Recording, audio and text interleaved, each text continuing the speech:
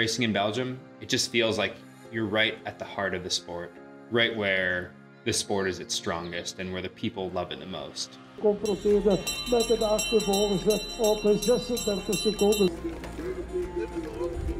In Belgium in the fall, what do you want to do on Sunday or Saturday afternoon? Well, you want to go to the cross race and you want to hang out in the beer garden. You have everyone from young kids running around at the races to grandma and grandpas. You have people who just go because they like the atmosphere to people that know every single stat about every single rider there. It's explosive, it's high paced, but it's also technical and really, really finessey.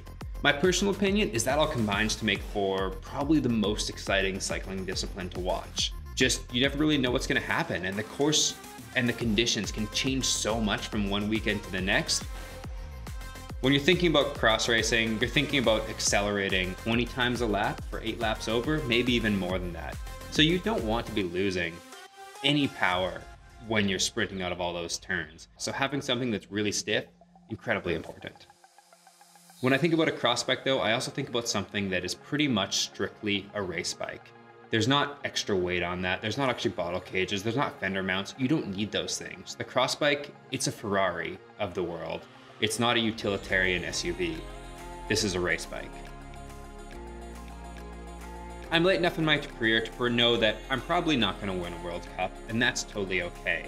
But I do have ambitions in Europe. I think to improve at something, sometimes you need to throw yourself into the deep end.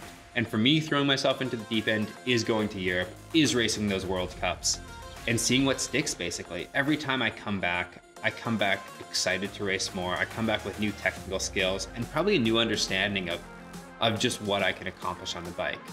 So yeah, when I look forward, I do have goals of getting a top 10 in Fayetteville in a couple of years, but I also see Europe as a platform that helps springboard me right to the front of the North American races, helps teach me how to go faster around turns, how to push a little bit harder, how to race in higher pressure situations, and how to win more.